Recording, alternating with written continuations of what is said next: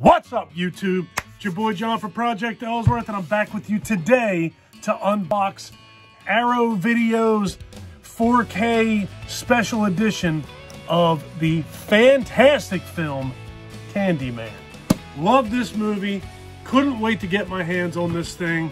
Very glad to see that they released this in 4K. I actually even forgot that I ordered this thing because I ordered it so long ago. Pre-ordered it. Pretty sure you know what I mean.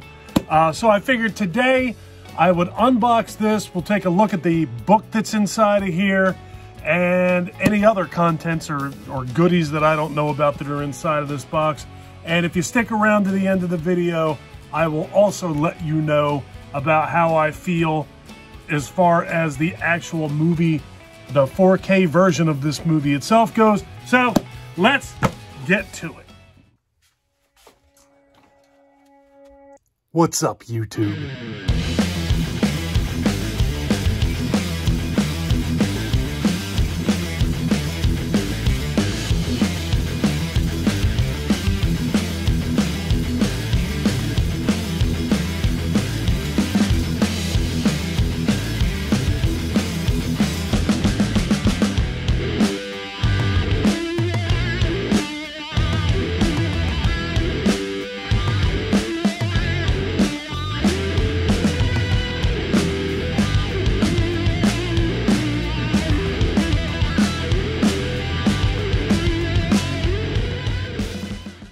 As always, I hope everybody out there is doing well, staying safe.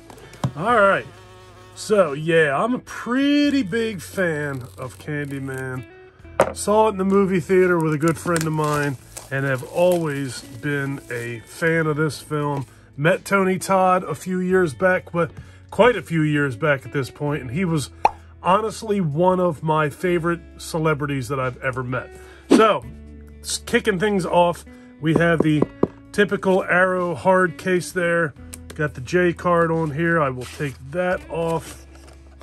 Oh, hopefully I don't rip my box. All right. Firm case that I really like about these things. Here's the back. Dare you say his name 5 times. Very cool artwork there. Love the artwork here. Love the feel of this. It's got like a matte finish on it. Very nice. Like Arrow's stuff. All right, so what do we got here? Oh, we have a poster. All right. The poster is probably going to be better seen with the other camera view. All right, so I will show this poster in a couple of minutes to get you a better look at that thing. All right, so here we go with the book. Very nice. There's the rib cage full of bees. Very, very nice. I like it. All right, Candyman, the Bernard Rose storyboards. So, very good stuff in here. I'm sure there's a foreword written there by Bernard Rose from September 2018. All right, you can pause that and read it if that's something that you would like to do, but I'm not going to read it here for 2 reasons. For time, and because I don't have my glasses on. So this is pretty cool seeing the storyboards here, the swarms of bees. Very nice. 2 blank storyboards there. What does that say? This is the worst story ever.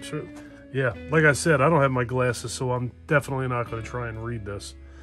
But it just looks like the storyboards, like the layout of the film. You know, just like, you know, what storyboards are. Very cool to see this artwork, though. I think that's pretty darn cool. I will definitely be taking some more time to read through this when I actually do have my glasses. Sorry, folks, for being so ill-prepared to do this. Like I said, you can pause this at any time and hopefully read this. I don't know if the camera view is going to give you what you need in order to do so. But this is definitely pretty cool. It almost reminds me of some of the scribble and graffiti artwork that you saw in the actual film. That just popped into my mind now. That's actually pretty cool. That's what it reminds me of anyway. So this is the quickest way that this story has ever been told that I'm aware of anyway. Very, very nice stuff here. Almost done. There's a nice shot of the hook. There's the bonfire outside. that we know Helen crawls into at the end of the movie. Very good stuff. And that's that. Nice honeycomb backing there. Very cool. All right, so here we go. Here's the 4K itself. Very nice looking. It's just more of the same artwork that's on the cover. The back, which is, I believe, the exact same thing as the J card, right? Yep, same thing as the J card. I don't know about you guys. I always save my J cards. I typically will fold them in half and just put them inside of the disc or inside of the case with the disc. And the main attraction in here, there's the 4K disc there, the ultra high definition. What kind of goodies do we have in here? Very cool, some like lobby cards or postcards. Definitely lobby cards. There's Candyman and Helen. There's that. More Candyman. Something tells me we got a lot of Candyman and Helen. Well, that's basically what Candyman is. The backs are clearly all the same. And again, Candyman and Helen. That is a really cool shot there. I like that one. Reminiscent of the NECA Retro Cloth figure, the most recent Candyman item that I unboxed. I have him posed with his bees in his mouth, or bees leaving his mouth, a mouthful of bees to put it simpler. Helen with bees all over her face, and a shot of Helen. What else do we have here? Anthony Perkins hasn't been himself lately. Edge of Sanity, double the terror, double the fun. On the back, see what you're missing. Not sure exactly what that is. Obviously, that's an advertisement for something else. And what do we have here? Another little thing here. It looks like a newspaper article. We dare you to say his name 5 times. The Chicago Dispatch. Really cool. Couple pictures of Candyman there. Love that image. Very cool. Like that a lot. The cast and crew. There's Helen again.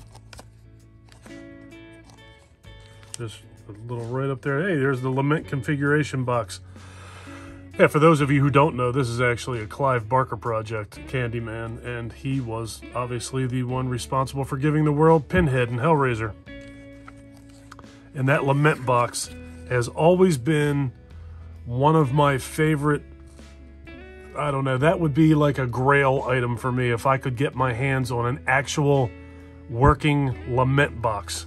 That would be something that I would have always dreamed of getting my hands on. Very cool. Why do I know him? Is that from Nightbreed? Haven't seen Nightbreed in many, many years.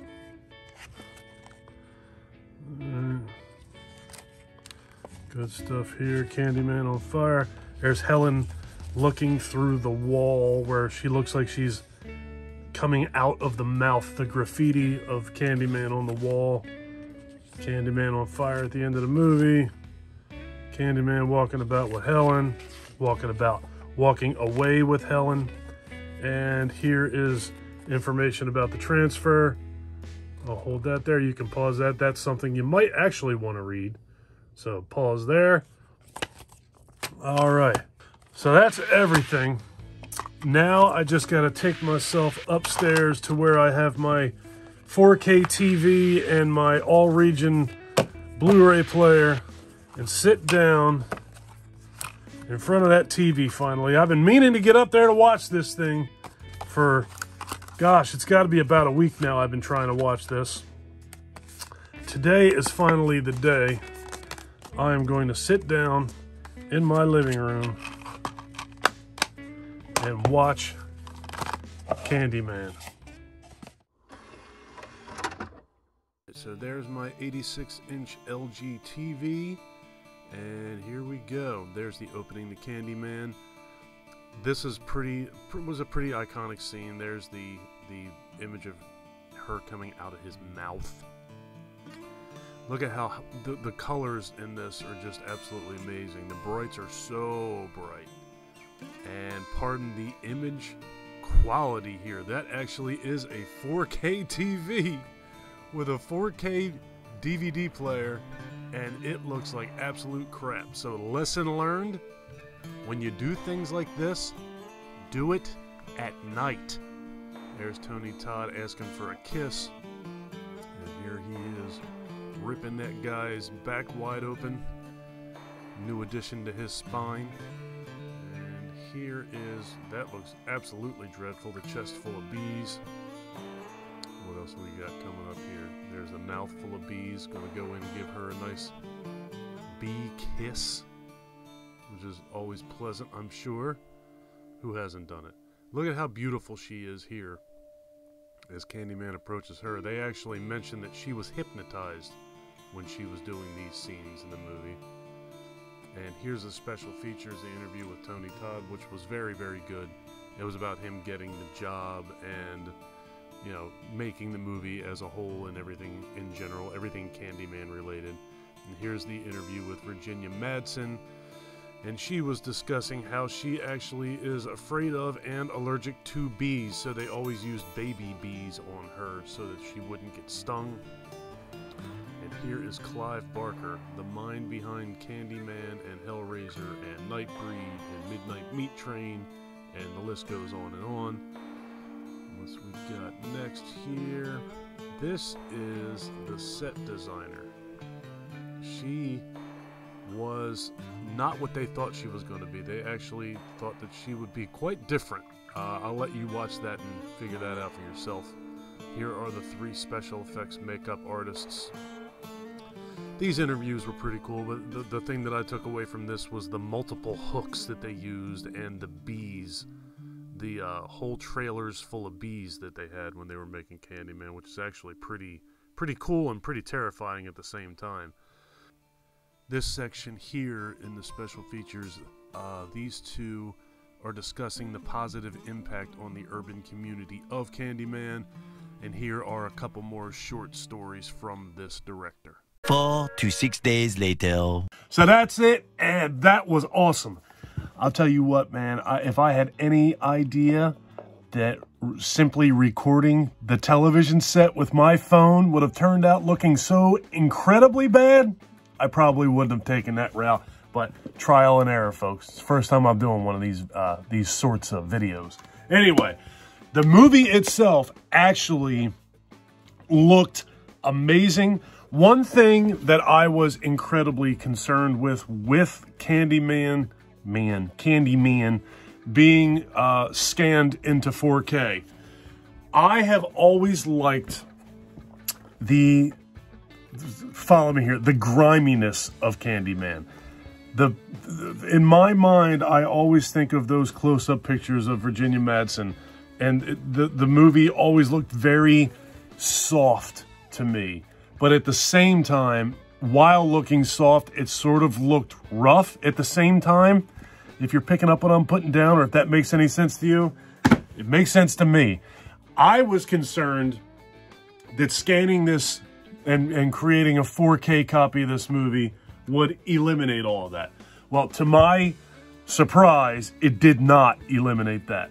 I think that it made everything look cleaner, but it still did not lose that grit that it had, and the rough edges that this movie has. And at the same time, the soft images still remained soft, and everything looked smooth is a good way to put it. But overall, I think that it held up very nicely. I think that it didn't lose any of its charm that it had in the original version. The special features on this, a lot of those can be found on the Shout Factory release of Candyman. So you don't have to go all out and buy this thing to get those, but they were nice to have in this as well. I like the book, I like the poster, I like the whole thing. And if you ask me, you can't go wrong with this Arrow release. I really like that a lot. And I think that I'm going to look into getting some more of these Arrows. Let me know down in the comment section how you felt about this review and what I can change and what I could tweak, and I don't know. This was kind of a flying by the seat of my pants type of thing. That whole recording the television set, that just kind of popped up. Thought it would be cool to throw in there. And then after it was done, I thought it would be kind of cool to not throw it in there. But at the same time, I put so much time into it that I wasn't taking it out. So it is what it is. Trial and error, live and learn, and that's how we progress. I'm getting out of here. If you guys like this video, please give me a thumbs up. If you really like this video and you've been enjoying my content up to this point, please do me a huge personal favor. Click that subscribe button and ring that bell. Take care of yourself. Take care of each other. Have a kick-ass day. Thank you for watching, folks. See you in the next one.